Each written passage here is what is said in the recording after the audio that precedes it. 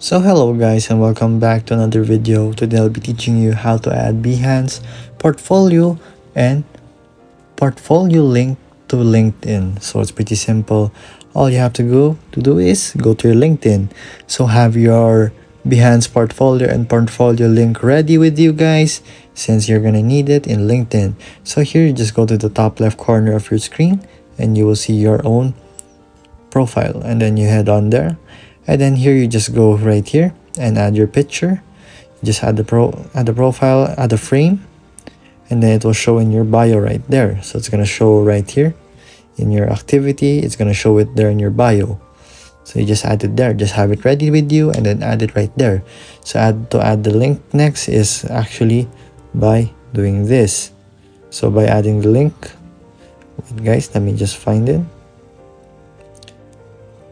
There you go, add section. So you add your about and add about.